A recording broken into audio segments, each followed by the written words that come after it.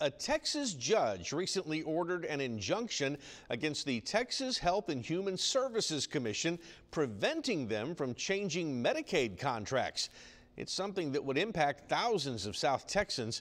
Our Josh Maxwell spoke with those who see the benefits of the plan firsthand and is here now live with that report. Josh?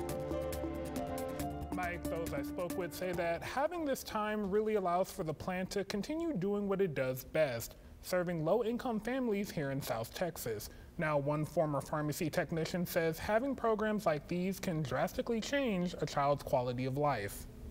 This injunction allows us to continue to operate. Driscoll Health Plan President and CEO Craig Smith highlighting a recent ruling that will give low-income South Texans a small sigh of relief when it comes to their Medicaid coverage. Not only do we continue operating, but that our members get to continue to enjoy the services of one of the top health plans in the state. Since March, the nonprofit has been appealing to the Texas Health and Human Services Commission, asking them to continue to provide coverage. Worst case scenario is in September of 2025, Driscoll would have ceased operations as a health plan serving those individuals.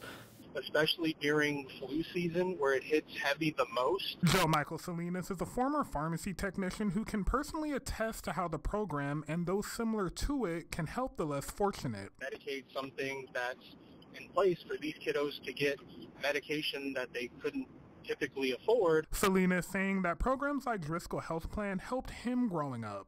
One of the biggest things that I needed growing up was allergy testing, and that's something super expensive, like if you don't have insurance. Especially when both parents couldn't be in the picture at the same time. You were like myself, I only had my mom growing up because my father passed away, and it was something that was just unaffordable for her at the time, and Medicaid really helped with that.